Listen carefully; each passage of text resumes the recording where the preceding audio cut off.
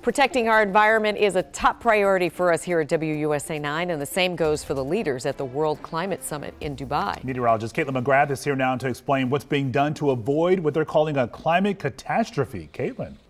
Well, guys, delegates at the World Climate Summit have agreed on a long-term goal to give up fossil fuels that are leading to climate change.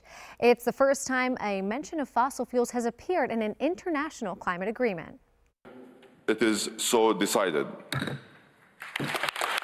Nearly 200 nations have approved a first-ever call for the world to transition away from plant-warming fossil fuels. This is the fastest, simplest, easiest, quickest, cheapest way to be able to make the gains we need to make to reduce the threat to the planet.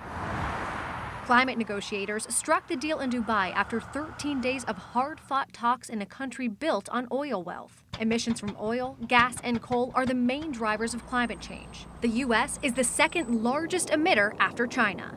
This has the potential to be the beginning of a new era, the post-fossil era. The agreement aims to triple the amount of renewable energy sources by 2030 while relying less on fossil fuels, substantially reduce methane emissions, another potent greenhouse gas, this decade, and achieve net zero carbon emissions globally by mid-century.